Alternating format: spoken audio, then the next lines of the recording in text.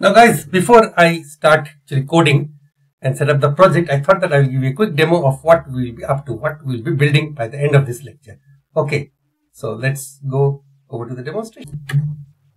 So this is the preview email, okay, and if I click on get content, you see everything is in the live preview. And if I now delete everything, no. Let me save the content saved, alert, and if I delete the content and then load the content, it will load it from it has already saved it by clicking the save content to the local storage, and it is now loading it from the local storage. And now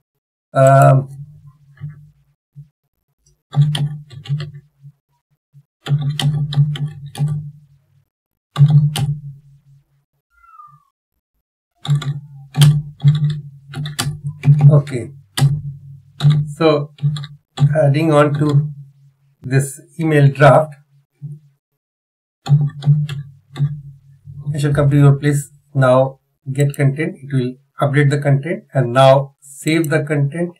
Okay, content saved, and then if I delete or whatever, edit it, but if I load the content, it will load from the local storage because it was saved there. Now let's do the project setup on Visual Studio. So on to Visual Studio. Now I will create a new project and Blazor server app. So click on Blazor server app and give it a name. Suitable name is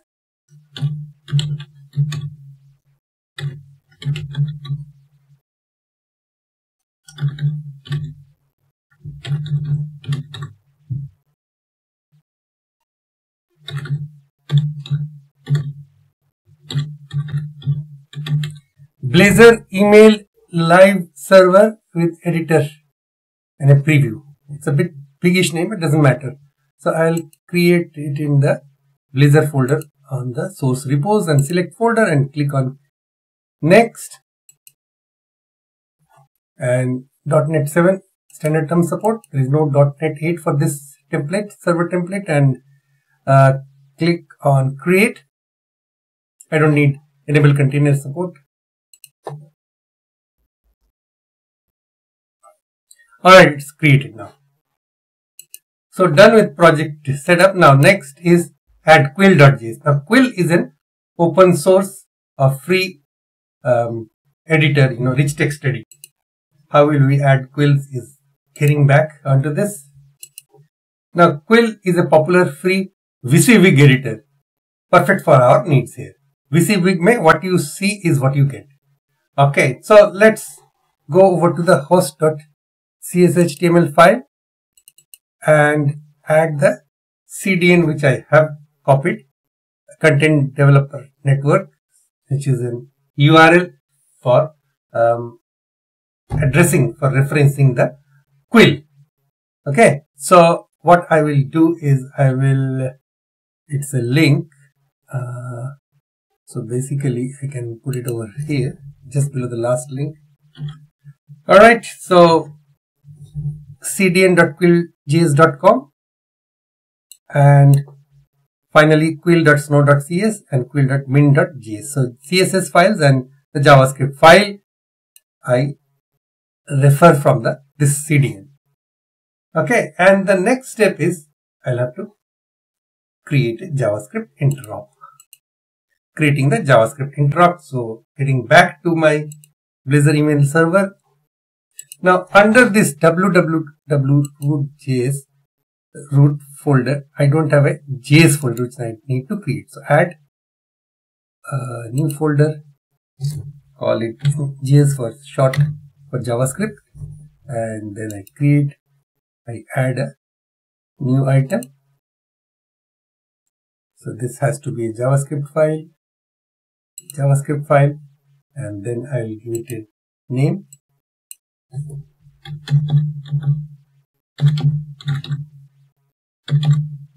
Quill interrupt.js. .js will be automatically taken care of because it's a JavaScript file that I am highlighting. Quill interop. Okay, quill interop.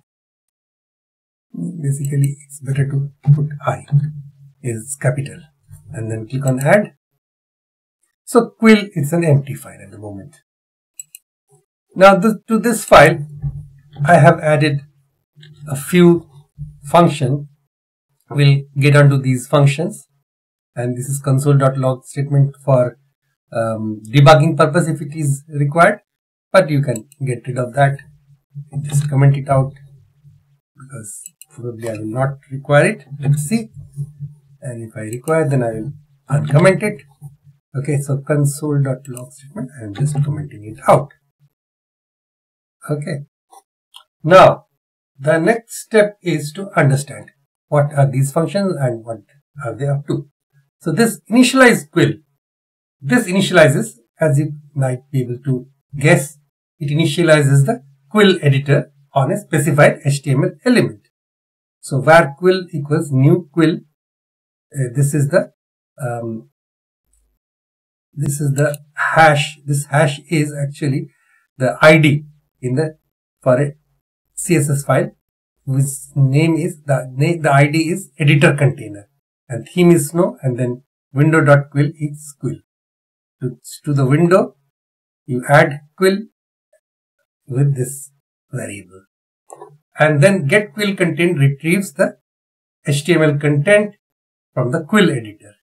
It return window.quill.root.innerHTML, and update preview updates the live preview section with the contents from the editor. Content from the editor. This is the content from the editor on the left hand, on the right hand side, and it assigns to this preview containers inner HTML. And then save quill content saves the editor's content to the browser's local storage. So local storage dot set item, and then we are setting the item with quill content set item storage dot setting key is string, value is string. This is the key and this is the value. Okay, so local storage dot set item. Okay, and then load quill content. Finally, loads the content from the local storage back to the editor. Now we'll come to building the Blazor component. Okay, with our JavaScript interop in place, now the next was to build the Razor component. So back to the Visual Studio.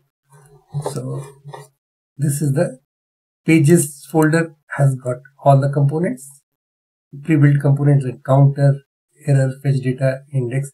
So I'll add a new component, new Razor component, and call this email editor.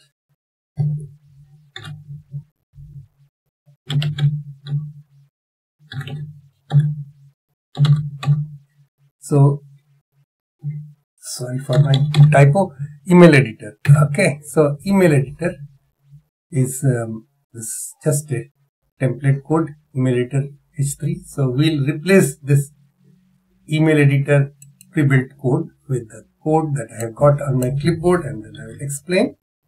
Just please bear with me. This saves a lot of runtime, and this at page is the page directive. So it's localhost / email editor. We'll get to this page for routing or navigation, and the div with an ID of editor container. It has got a style, built-in style. So editor container is the ID of the quill.js will target to initialize the editor. And there are three buttons: get content, save content, and load content. So it is there to get the content. If you click on the get content button, if you change the content and save content, it will save it to the local storage, and it will load the content from the local storage. Okay. The div with ID preview container is used to display the live preview of the email content. It has got a style of border of 1 pixel solid, this color, and padding of 10 pixel. And the code, in this code block, we inject the IJS runtime service to enable JavaScript interop. You can see IJS runtime, emulator, JS runtime. Okay. And on the after render async method to initialize the Quill editor and load any previously saved content when the component renders for the first time. So if it is a first render, it will await on initializing the Quill JS runtime dot invoke void asynchronous. This is operation initialize Quill. So initialize Quill, as we have just seen, it has come from here. Initialize Quill method, and then back to other methods, load Quill content. So load Quill content also we have seen from here. So basically it is communicating, this C# code or Blazor is communicating now with the JavaScript interoperatively with interop. Okay. So now get content method retrieves the editor content and updates the live preview. Okay. So the content is filled with await JS runtime dot invoke async in string get Quill content. Okay. This is the complete code. So from get Quill content, it will fill the content and then await JS runtime dot invoke void async update preview and then pass this content. Okay. And then save content and load content. This save content, actually it invokes asynchronously the save Quill content, that's the JavaScript. Save Quill content and load Quill content and update preview, they are all JavaScript functions, get Quill content as well as initialize Quill. So again, the load content, the C# code will use the JavaScript runtime and invoke asynchronously the load Quill content. Okay. So basically that's all. And now we are ready to run the application. Now click on either this green button or this is light green button. Start without debugging or start with debugging. I prefer this one. Now since I have no navigation, so Blazor email live server editor loads on the default home page with hello world, and then I front slash and put the routing email editor and then click on OK. Now you can see everything is in front of you. You can always create a navigation link, which I can do very easily. You see normal, this is the rich text editor, Quill editor. Okay. Now in the next step, so we have built the Blazor component, we have started running the application, and then let me type a sample email.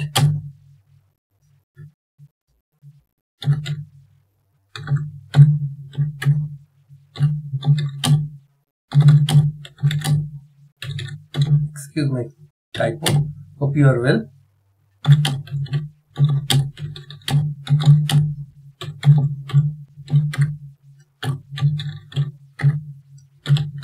So this is the preview email. Okay. And if I click on get content, you see everything is in the live preview. And if I now delete everything, let me save the content saved, alert, and if I delete the content and then load the content, it will load it from it has already saved it by clicking the save content to the local storage, and it is now loading it from the local storage. And now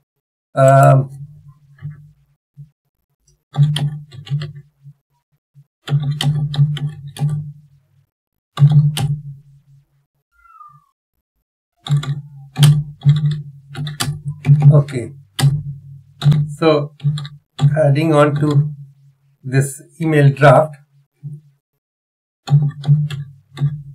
I shall come to your place. Now get content, it will update the content and now save the content. Okay, content saved, and then if I delete or whatever, edit it, but if I load the content, it will load from the local storage because it was saved there. So that marks the end of this demonstration. So